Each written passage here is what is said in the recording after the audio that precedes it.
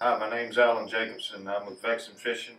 I helped design this rod. I've got Joe Harrick here today with me, and we're going to show you a little bit how this thing flexes up, and I think y'all be really impressed. Alright, go ahead and get up on it there, Joe. Come on with it. Come on. Don't walk towards me. That's crazy. That is, oh my God. Wow. That is Now, nuts. if you got a fish like that on, there's not another rod out there. This thing will actually push a 2-ounce weight, or you can actually put an 1/8 ounce on the back, just a regular jig, and you can feel the bite. You can see the bite. Vexan rods.